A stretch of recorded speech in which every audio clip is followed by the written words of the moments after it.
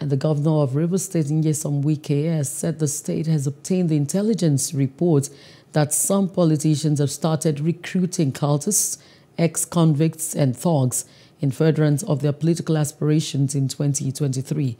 The governor said the state government was aware that owners of hotels and entertainment centers were in the process of giving their premises to politicians and political parties as a convenient base for the gathering of political thugs across the state. Governor Wike, in a broadcast, had emphasized that the state government was not taking intelligence reports at its disposal lightly and would therefore not allow any politician, no matter his previous or present position in the state, the chance or opportunity to upset the prevailing peace and security in Rivers State. Of the intelligence report on some misguided politicians who have started the process of recruiting cultists, supporters and ex-convicts as thugs in furtherance of their political aspirations for 2023. We have also been informed that owners of hotels and entertainment centers are giving out their premises to politicians and political parties as a convenient base for the gathering of these political talks across the state. I wish to emphasize that we are not taking these reports lightly and would therefore not allow any politician, no matter his previous or present position, the chance or opportunity to upset the prevailing peace and security in Rivers.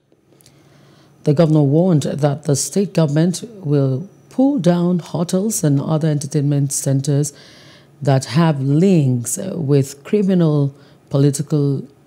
activities, and also applauded security agencies for their efforts, courage, and dedication to keeping Rivers State safe. Would not allow a political party, be it the All Progressive Congress, the People's Democratic Party, or the Social Democratic Party, or any other party, to threaten the safety and security of lives and property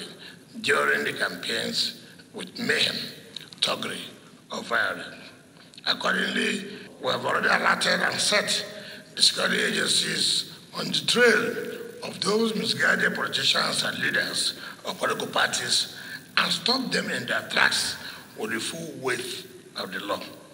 We also wish to warn owners of hotels and proprietors of flagellation centers to take notice and desist for releasing their facilities for politicians and party leaders to use to meet and plot against the peace, safety, and security of our state.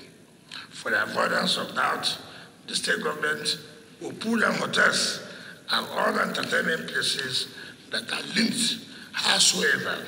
with such criminal political activities. Hello, hope you enjoyed the news. Please do subscribe to our YouTube channel and don't forget to hit the notification button so you get notified about fresh news updates.